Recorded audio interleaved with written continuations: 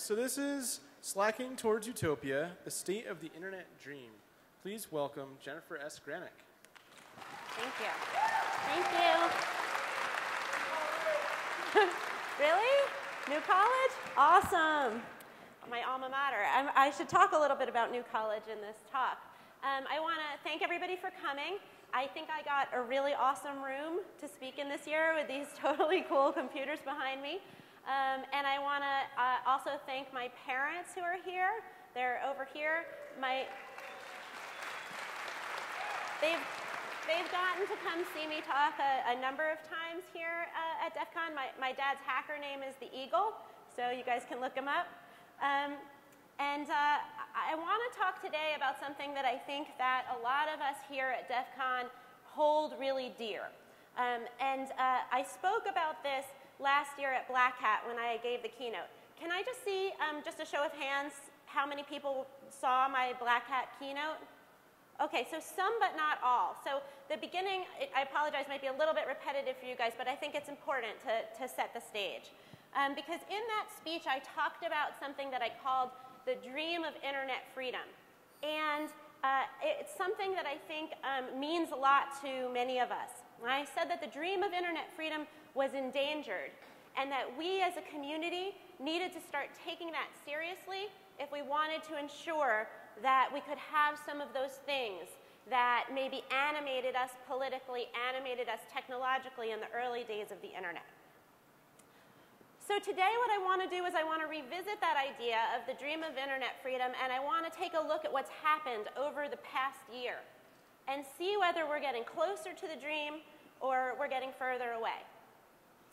And my goal is going to be to end my talk early before all the time is up so that we can start to have a conversation and start to talk together about what it is we might do if we want to take the dream seriously and try to see some of these things come to fruition. So before we get there, though, I want to take a little time for the people who didn't see the speech to talk about what this dream of internet freedom is. And I'm going to talk about it from my experience and how I came to believe in this utopian vision. And for me, it started when I read Stephen Levy's book, Hackers, and Hackers, Heroes of the Computer Revolution. And in this book, I learned that information wants to be free. I learned that computers would help us understand authority better and be able to be more individualistic, make our own decisions about what was right and what was wrong. I learned that computers could connect people so that we could talk to each other and share information. Then I learned that individual rights were something that could be built in to the technological world around us. That decentralization was not just a principle of computing, but was also a principle of political freedom as well. And so this came to be what I started to understand as the dream of internet freedom. The dream of a free, open, interoperable, reliable internet where people can speak their minds and anyone who wants to hear it can listen. So I also learned, not that long after, about that the hackers were a thing and that hackers were really intimately tied to this dream. And Stephen Levy tells this story about old school hackers from back in the 1950s at MIT, but I learned that there were people now, today, who were trying to make this dream true. Because I discovered the Hacker Manifesto, written and published in 1986, which I guess it's an anniversary this year, and published in Frack magazine. And there I learned that hackers were people who wanted free access to information and were willing to take time to build the tools to make it so. That hackers wanted a world where curiosity was its own reward, and that people could explore this world around them and find their own truths, not just accept the conventional wisdom. So as the mentor explained it, with this background, the future could be a place where people would just meet mind to mind and exist without skin color, without nationality, without religious bias. And I wanted this to be true. But I learned when I started to read The Hacker Crackdown by Bruce Sterling that it was in danger. and that there were law enforcement agents who were using a law called the Computer Fraud and Abuse Act, my personal enemy, to go after people who are trying to explore this network and interpreting this law in these huge ways that basically criminalized curiosity. Around about the same time, so I was going to law school and I was like, this is going to be the thing I really try to fight against. And around about the same time, we learned about the horrible global scourge of online pornography. And some people here are pro-porn, I understand. I think, you know, I was pro-porn too. The idea is that, you know, there was this, the internet, which should be this nice place for people to hang out, was polluted with all of this terrible stuff, and that we needed to get rid of it.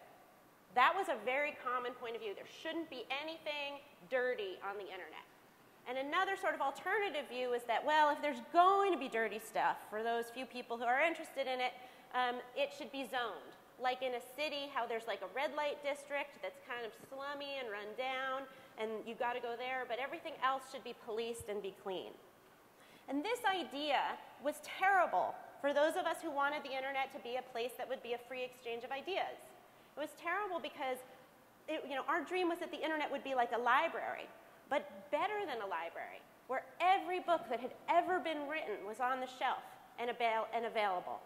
And here it was that these people were coming in and saying prudishly, no, it's not going to be like a library, it's going to be like TV or radio. And we didn't want that. So this galvanized sort of a generation of activists who wanted to fight against this vision of the internet as TV or radio in favor of the vision of the internet that it was free, freer even than a library. So into this mix comes John Perry Barlow, lyricist for the Grateful Dead, founder of the Electronic Frontier Foundation, lovely man, very poetic writer, and he drafted this Declaration of Independence of Cyberspace. And in the Declaration of Independence of Cyberspace, he set forth this vision. And he said in it, governments of the industrial world, you weary giants of flesh and steel, I come from cyberspace, the new home of mind. On behalf of the future, I ask you of the past to leave us alone. You are not welcome among us. You have no sovereignty where we gather. Now, this vision wasn't just a reaction against the whole cyber porn hysteria with Marty Rim and the passage by Congress of laws that would say that it's a penalty, it's a crime to put porn on the internet. This was, you know, reacting to those legislative proposals, but it was also a reaction to this government and business as usual, and a real expression of this dream of internet freedom that the people together would govern themselves and would be able to take care of and provide for each other this intellectual stimulation. Okay? So this galvanized me, motivated me in my legal career, and I think that it did the same for many, if not most of you. That this was the thing that got you excited about computers in the first place and made you want to be a part of it. So the dream of internet freedom. That we would be able to overcome age, race, class, and gender. That we would be able to communicate with anyone, anywhere. That we would have free access to information wherever in the world it was generated. The hands-on imperative, that we wouldn't have to take the way things work for granted, that we would be able to investigate and explore it for ourselves and find our own reality. And ultimately, the idea that computers would liberate us. So how are we doing? Well, I think that this utopian vision is less and less true every day. And it's less and less true because of some dynamics that maybe we couldn't have predicted at the time, right?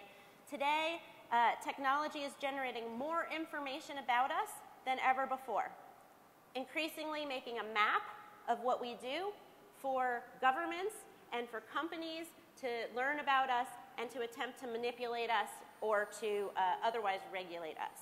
It is a golden age for surveillance. Today, there's a real appetite for censorship.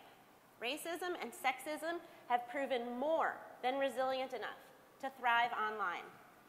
And people who use the internet don't want to hear this garbage. They want someone to take care of it for them. And so there's an appetite for censorship, not just in the United States, the home of the First Amendment, but in countries around the world that have even a less robust free speech tradition than we do. And there's a real appetite for corporate control. And a lot of that has to do with spam, malware, bad user interface. People want to have their technology work. They are attracted to a safe, closed ecosystem where spam and malware and is taken care of, where software updates happen automatically. There's just not this appetite for individualized control of technology. There's no market for it. And so these are the things that are happening today: surveillance, censorship, and control. And they're enabled by three trends, three things that are happening that make this possible. And one is centralization. Okay? Centralization is the idea that all our services are now one thing. Google for search, Gmail for email, Facebook for social networking. It's enabled by regulation. Governments are getting involved here and are regulating for these things that people want. And ultimately, globalization. Internet companies are global from the get-go, and so it's not just, you know, the United States that's involved or the United States and Europe that's involved. It's countries from around the world who are getting involved in the regulation game. So now I want to talk about, that's my sad state of affairs. So now I want to talk about what's happened over the last year or so, and see if we can learn from recent experience about these things. So let's take freedom of expression. All right. We have moved very far from the idea that people get to see whatever information they want to see. I mean, it's actually particularly scary because sometimes we don't even know, maybe most of the time we don't even know what information is being removed from our purview. So here's an example. Facebook has been sued multiple times by families whose loved ones were killed by ISIS. And these families have said that it's at least partially Facebook's responsibility because Facebook has videos from jihadists online that are talking about and trying to foment allegiance to the group and foment jihadist activities. Okay? So Facebook is getting all this pressure to take things down. And it's not just from a few civil litigants either. United States government officials go to these social networks and they say, we know we can't make you do this under the First Amendment, but surely you can exercise some corporate responsibility and take down these beheading videos and stuff. Surely you don't need to carry this kind of terrible, inflammatory crap on your network. And companies start to take this stuff down. But then we have something like the Philando Castile video, a video of an African-American man who was shot and killed by police officers for no good reason. And initially, Facebook took the Castile video down. And then there was this outcry. Why are you taking the video down? You're censoring this evidence of police brutality. People need to see how this man died. These are the same thing. They're not different. They're the same thing, but we're putting this pressure on the intermediary, on a private company, to make these decisions for us about what we're going to get to see and what we're not. All right? It's not just Facebook. You know, when on Twitter, some guy basically harassed a African-American actress, Leslie Jones, the woman who appeared in Ghostbusters, to the point where she was like, screw this, I'm not going to be on Twitter anymore. It's too filled with hate speech. I don't want to put up with this. And so Twitter blocked the guy. And he claimed, okay, it's a big violation of my free speech. He can go on the web and he can still say whatever he wants if people want to find it. Maybe it'll be a little bit harder. I don't know. But the web only really works as open if you can find the stuff you want when you search for it. And that means Google. Google is the dominant search engine basically around the world. Some countries have their own, but basically in almost every country of the world, Google's the dominant search engine. Well, what does Google carry? They have a huge responsibility because that's the venue, that's the path through which most people are going to find the information that they want. So Google is under an immense amount of pressure to change its search results in order to accommodate certain political demands. So Google is supposed to demote torrents because torrents are copyright infringing. Google is now subject to orders in Europe about the right to be forgotten. Now, the right to be forgotten is the idea that even true information about you at some point becomes sort of outdated or outmoded. And if you don't want people to be able to find that thing about you and have it be the main thing they know, you can go and be delisted from the search engine so that if they search for you, they don't see your DUI or your terrible high school debate performance or whatever it is that you don't want people to see. So it's this privacy right that is developed in the European Union. But the result of it is that when people search for you in Google, they're not getting truthful information, right?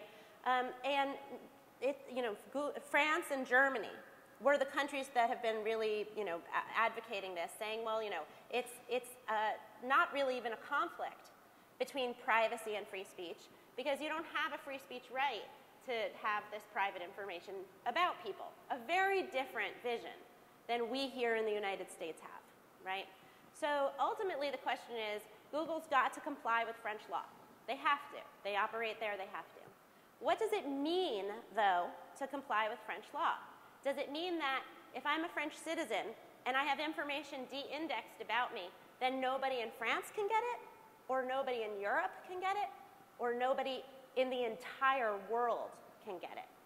And what France is doing now is France has pushed its case against Google that Google is legally obligated to remove these results, not just for France, not just for Europe, which has the right to be forgotten, although it's different in different countries, but for everybody, even here in the United States, where we would have a right to access that information. Sorry, technical difficulty.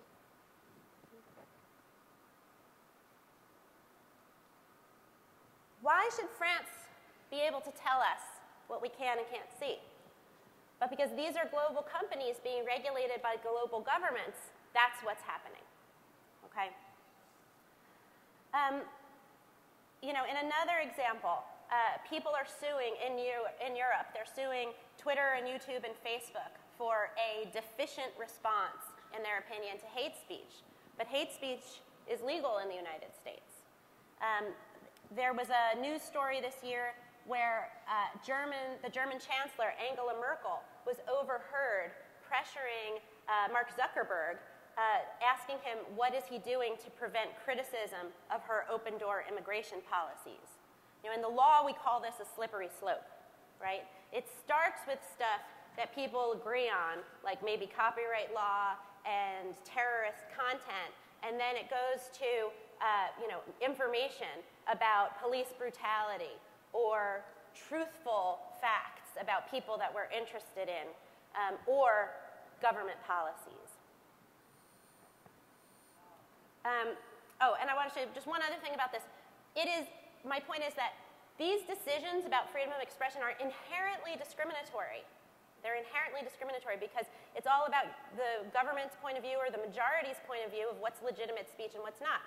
We don't see Google and Twitter and Facebook under huge amounts of pressure to erase their sites of every iteration of the Confederate flag.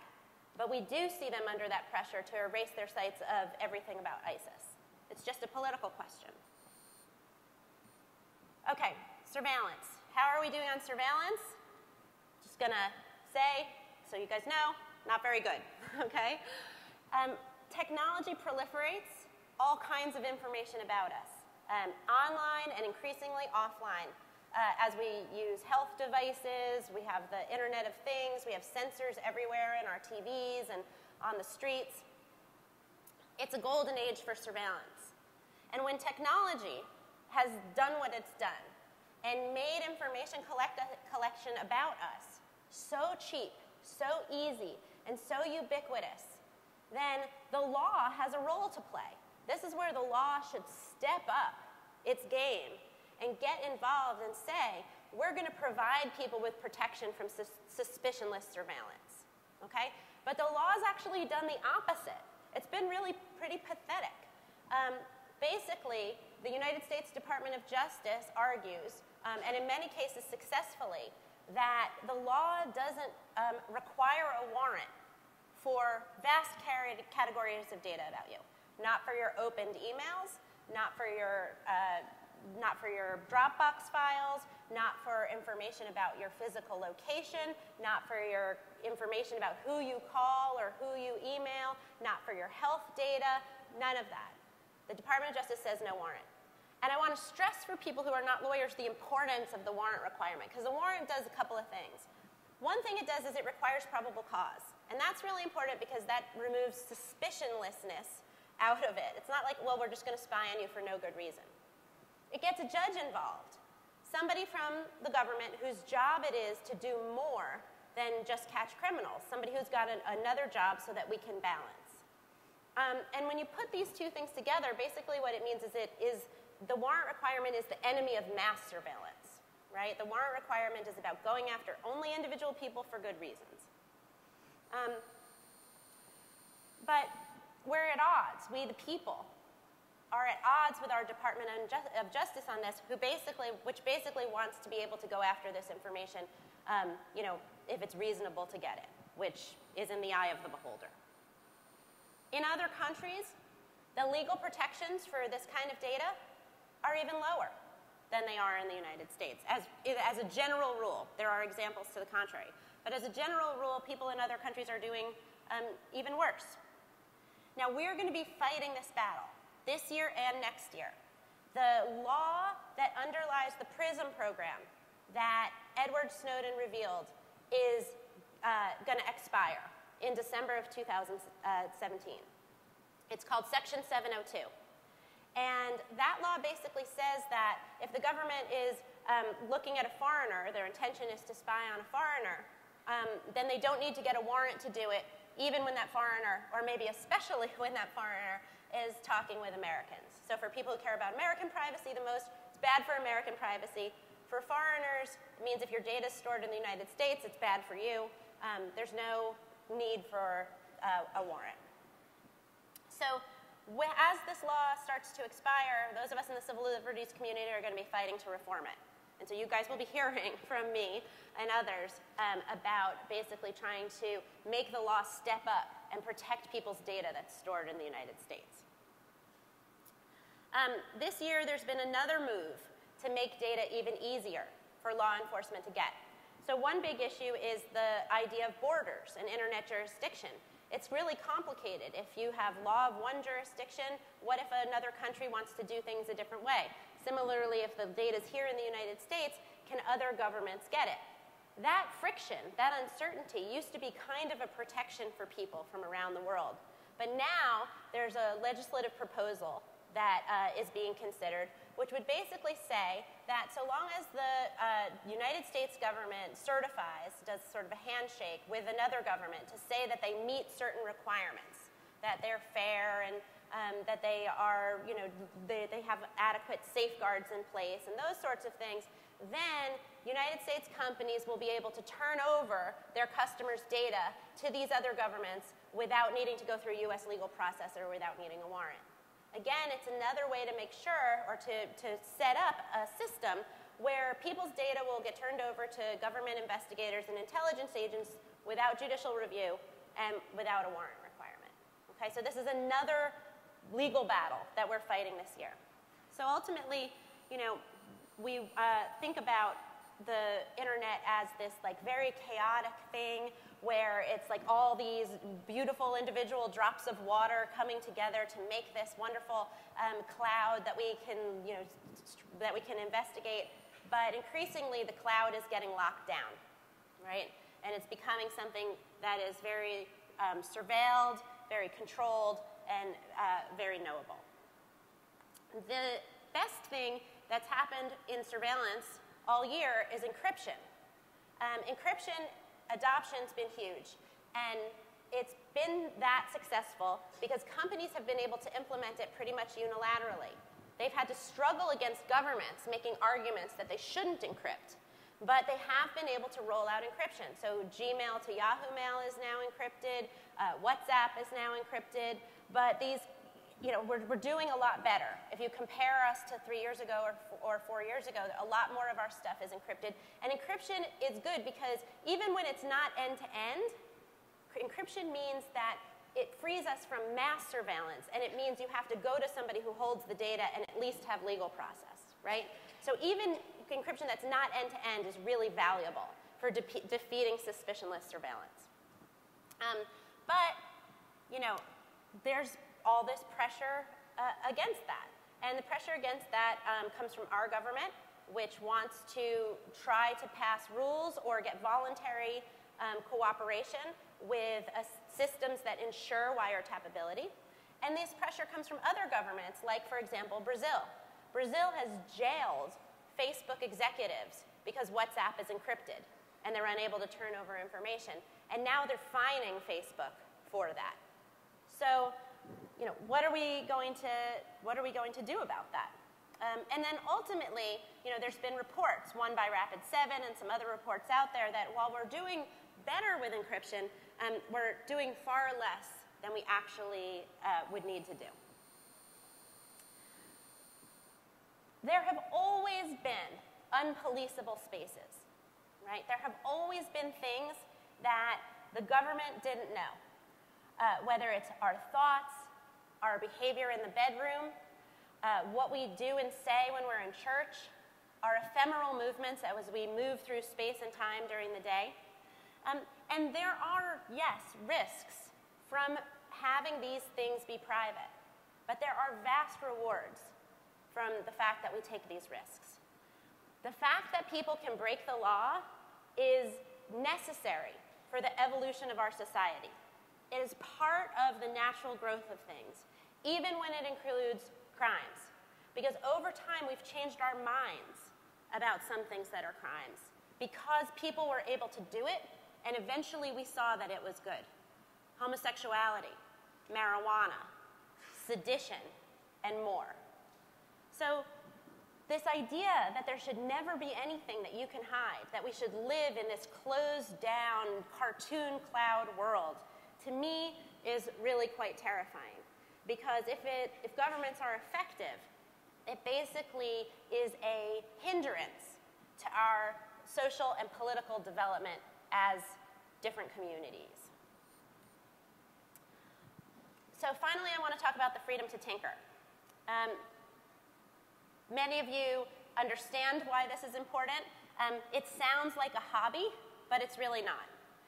It's a phrase that means to capture our ability to study, modify, and ultimately to understand the world around us. And interference with the freedom to tinker is part of this centralization movement, right? The Digital Millennium Copyright Act, Section 1201, is a great example.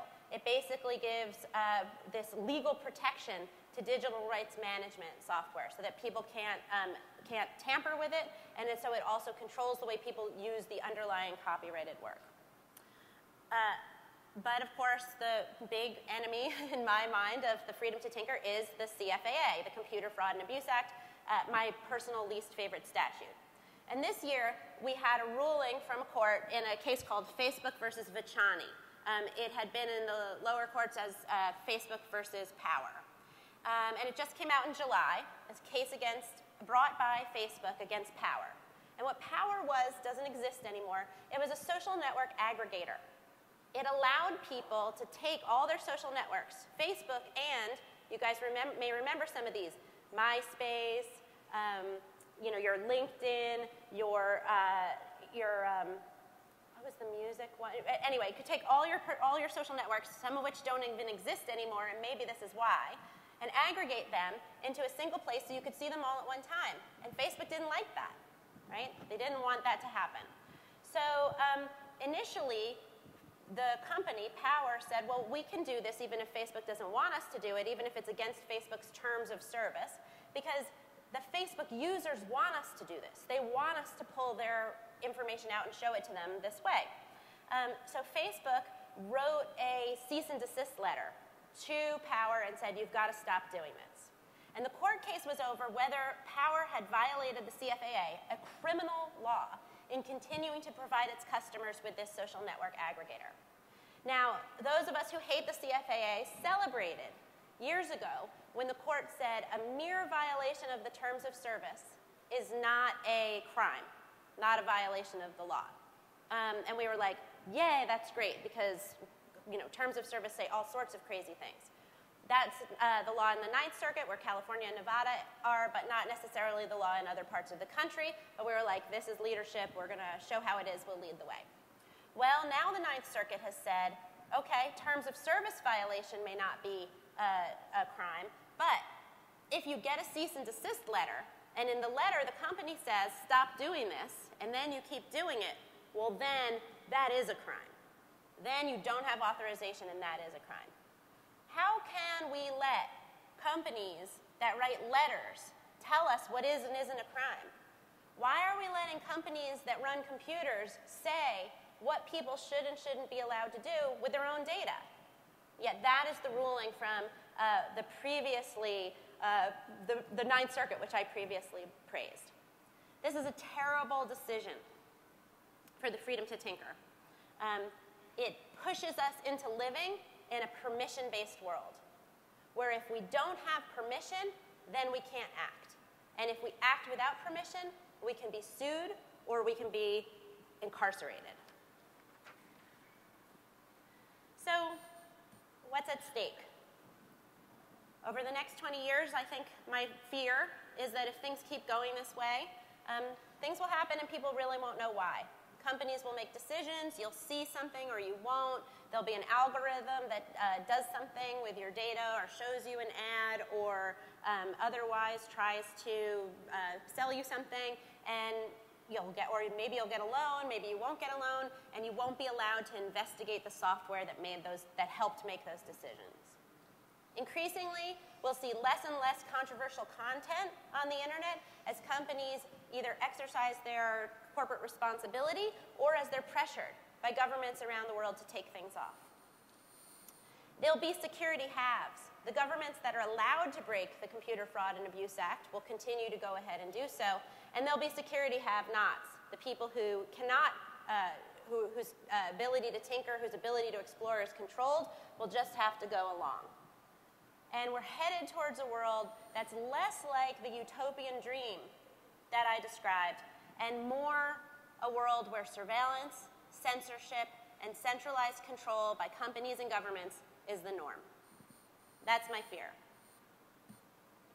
I proposed last year in my Black Hat talk a number of things that I thought would start to help us to avoid going too far into the horrible cartoon cloud world and try to bring us back more closely to the dream of internet freedom. And I think that we are doing some of these, we're starting to do some of these pretty well. But we don't have actually the support necessarily of everybody who uses the internet. Because the reason why it's headed this way isn't because people are stupid. The reason why it's headed this way is because people have other values at stake. There's other things that people care about. It's not going to just be, people are prejudiced against minorities or whatever, but it's because of fear. It's because fear will start to drive our decision-making. We're afraid of terrorists. We're afraid of pedophiles. We're afraid of drug dealers. We're afraid of crime. We don't like hate speech. So people will start to embrace, we don't like malware, we don't like spam, so people will start to embrace this centralized control. They'll go for the walled garden. They'll cheer for pressure on social networks. So what do we need to do to fix it? How do we make the dream of internet freedom possibly become more real? This year I went to a decentralization camp at the Internet Archive, which is operated by Brewster Kahle, also a really wonderful man. And the decentralization camp was Brewster's effort to jumpstart this conversation that I want to have here about what can be done to try to retain, capture, enshrine the architecture of the internet that can lead to ensuring these things that I've described as part of the dream. And Brewster's camp had a lot of builders there, people who were currently in the process of building these decentralized technologies. And that was really awesome to see. And I learned a lot of stuff, and I met a lot of really cool people who wanted to have technology be this force for political freedom, this force for individual freedom, this force for free speech and free expression. But ultimately, I think, and maybe you guys are going to be able to convince me otherwise, but ultimately I think that technology alone isn't really the problem. Because I don't think the problem is that we don't have the tools for a decentralized network. I think the problem is that people maybe don't understand or value enough what a decentralized network can bring us, what openness can bring us, what this kind of technological freedom can bring us, and they want the bad things to be taken care of. And so from my perspective, I feel like not just technology, but norms, the values that people have we need to talk about it. And we need to basically explain to people and help people understand when we get rid of this, we're also getting rid of this. That that there are good things that go together with it. There's a saying we have in the law, I think, there's 4 regulators for human behavior. There's technology, there's markets, there's law, and there's norms.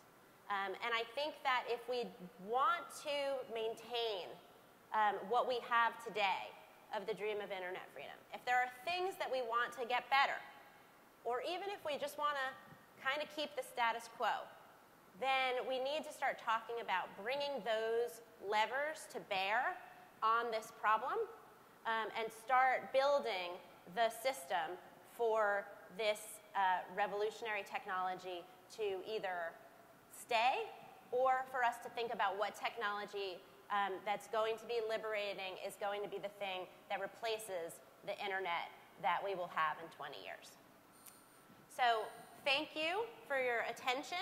I promised I would leave time for questions and comments, and I think we actually have about 10 minutes, so I did what I wanted to do. And I'd like to invite people who have thoughts or questions to come to the microphone. You need to come to the microphone so that people can read it. But I do want to let you know, even though I got to give a speech for a really long time, you don't. So please keep your comment pretty short so that other people who want to say something have opportunity. Okay. I'm going to go with this. Oh, thank you. Thank you very much. I'm going to start with this brave gentleman in the front here in the blue shirt. So in the spirit of keeping it short, I got 2 questions. One, what's your prediction on encryption becoming illegal at some point in the U.S.? And 2, is there any role for the dark web to save us? Okay, great questions. So I know I'm going to be quoted on these things, but I'm still going to tell you what I think. I don't think encryption is going to become illegal in the United States. I don't think that's going to happen. What I like to say about that is you have law enforcement interests, not even intelligence, because the intelligence agencies, NSA, they've developed the skills and the techniques that they need to circumvent encryption. We've seen it in the Snowden slides. They have these great hackers. They've got lots of great tools. They can get around encryption in lots of different areas. But the people who are really wanting to circumvent encryption are law enforcement, the FBI, and ultimately local cops. And usually, I say that law enforcement wins. But law enforcement is up against all the money in the world. And when you put law enforcement, usually very successful political player, up against Apple, Facebook, Twitter, Google, business interests that don't want to be hacked, etc., then I think they're not going to win. But these American companies that are really dominant are not so in other countries. And just look at what's happening to WhatsApp in Brazil. People said the guy who's like the vice president of sales spent a couple of days in prison. Now Facebook's being fined. And I don't know, maybe this fine isn't a serious penalty, but governments can bring very heavy fines to bear. And ultimately, then the question is, well, what are you going to do? Are you going to abandon that country as a company? You're just not going to operate there anymore? Or are you going to try to make it work? And we've seen both. We've seen, Google get out of China, and we've seen BlackBerry RIM make special devices for particular markets. So that's where I think the risk is really going to come. What do I think about the dark web? I think it's possible that the dark web is the future web. We just don't know. Every technology gets its start in crime. Pagers used to be a sign that you were a drug dealer or a prostitute. I can go on. So the early adopters of technologies are usually criminals, but then, God bless them, they develop the technology, and then it finds these legitimate uses, and then people around the world fall in love with them. Not pagers anymore, obviously, but for a while those were useful. Yes? Hey, as an old internet fart, I'm going to play a little devil's advocate here, and hopefully you can provide a little bit of incentive, as you just did with your last comment. I've always run my own servers. I run over other people's pipes, X25, Bisync, all this stuff. I don't really care. I don't have any Facebook. I don't have any of this stuff. So why would I care about this? And I've worked on both sides, by the way. I've worked on the government side and the outside, and they both have their points. So yeah, that's my look. I think that, other than altruism, I think the reason for people who are very technologically astute to care is because you want to talk to other people, not just yourselves. You want to be able to access information from people around the world who don't have that same technological expertise. If it's going to really be a global marketplace for ideas, there can't be an expertise price to pay to get in the door. Can you help me clarify, or just help clarify, what seems to be an apparent contradiction with freedom of information, freedom of access, and those kinds of things, but also at the same time you push for end-to-end encryption, and how do you compare the needs of the freedom of information with individual property rights, intellectual property rights, protection of national security information, those kinds of things, and what's your view on how that kind of jives together? Yeah, that's a fantastic question. So I'm just going to come clean and admit that there is a conflict there. If you're talking about free flow of information, then what's privacy, right? If you want to talk about, incentives to create, and those are part of intellectual property, then how does that impact the free flow of information? And I guess what I would say is there are specific policy issues we could discuss. But I think that we don't value the internet freedom utopia view as we make those debates enough. So we have very strong intellectual property protection, like in the DMCA, and we have a lot of things that are prohibitive there. I think we go too far. In the surveillance versus freedom of information thing, I think that's a really hard issue. You can see it in the right to be forgotten. If I'm really worried about personal privacy, I'm an American, so for me it's a little bit of an easier question. I feel like truthful information should not be suppressed, period. But that does mean that the privacy of some people or their ability to keep information about themselves secret is going to be a little bit less. But I think that we need to value to me, I value the freedom part more. But when we do policy, a lot of times it's a negotiation, right? You're not really picking one or the other. You have these options where you're trying to, sort of optimize the two things, and you have to balance. But in order to do it correctly, you have to value both sides. And what I'm saying is I think there's a side here that we're losing track of that we're not valuing enough. Now, I want to say something else about that, which is related to encryption, which is encryption. I think one of the policy problems there is that we have policy people and lawyers who are used to, on the one hand, on the other hand, let's make it work, try to find a way to make it work for everybody. Nobody's going to be entirely happy. And then we have it's either encrypted or it's hackable, And I think the problem there is that policymakers have a very hard time understanding how difficult security is, and that efforts to undermine security, given our current state of the knowledge, means it's going to be insecure. And so we're sort of taking a nuanced way of looking at the world and trying to make it, and they're trying to apply that nuanced way to something where it's a much more binary on or off kind of thing. So I think that we don't have that nuance there. But thank you. Hi. Pertaining to your comment about the Facebook lawsuit in regards to their cease and desist, how does that apply to the First Amendment in the form? And if I say fuck Facebook, does that mean I'm going to get arrested when I walk outside? Because fuck Facebook. How about that? Nobody arrest that guy.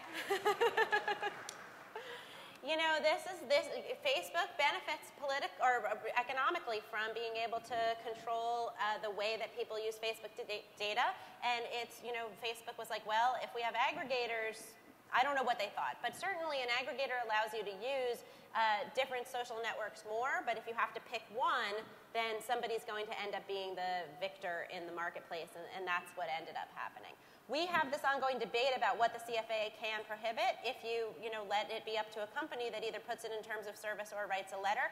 And this irrationality is not something I think courts are really understanding very well right now. They're considering it in like a narrow case, but they're not thinking large enough about what the risks to free expression are.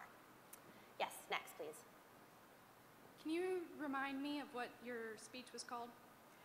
Slouching towards internet utopia, I believe was the... And I recognize and respect that you're an intelligent woman, so I would like to believe that you understand that the principle of utopia is completely impossible. Are you asking me if I think utopia is possible? No, what I'm trying to ask is, how can you say that there should be no regulations whatsoever when the past has shown that regulations are necessary to form the utopia, and without them, it leads to anarchy and chaos? Okay, I could totally, thank you. So there's two views, I think, of what I'm saying. One view might be we should have less regulation. I don't think no regulation is possible, but one view might be we should have less regulation. Another view might be we should have more regulation. That we regulate what people can do, we regulate what companies do, we regulate what the government can do in order to further these values. So the reason why I call it the dream of internet freedom and I say that it's utopian is because I don't think that we're going to live like that, but I think it's a vision, it's like a set of values that I think we're losing sight of, that I think drew me and a lot of people to the internet, and I think we're slowly losing. And I think if we want to preserve some of those aspects, if we want to have some of that be true, then we need to start thinking about what to do. Now, whether we do it through regulation of government or we have less regulation of speech, these are going to be case-by-case things. Thank you. I think I have one more minute, so I think this is going to have to be Yeah, this is going to be quick. Basically, this is about the end-to-end encryption that we're talking about, and how the end-to-end encryption cannot be misused by organizations like ISIS and others, and that is something that so for how do you segregate organizations like ISIS versus the good community? How do you differentiate, and how do you make sure that those communities do not abuse the others?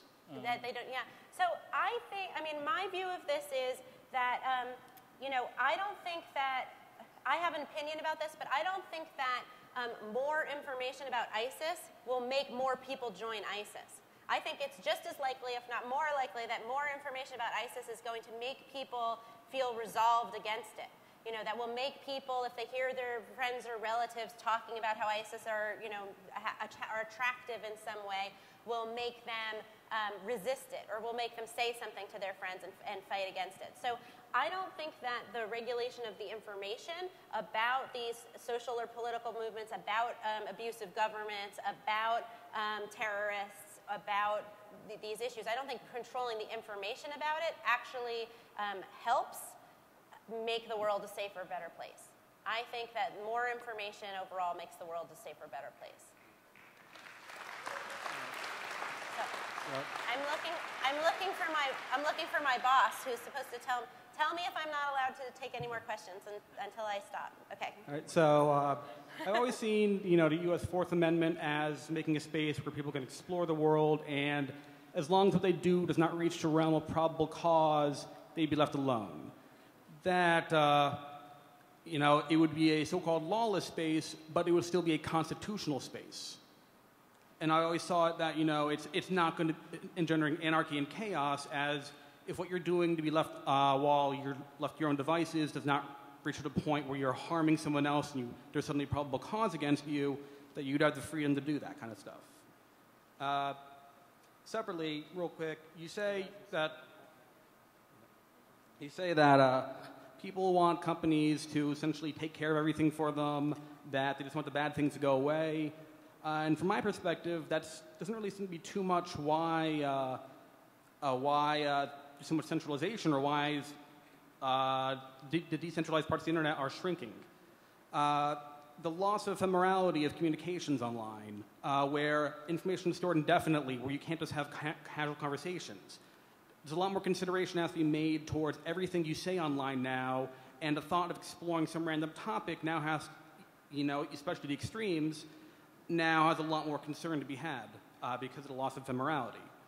That's also compounded by the fears of surveillance, where, some random chatter online is more likely to be seen if you're talking about something that may be extreme for your current culture.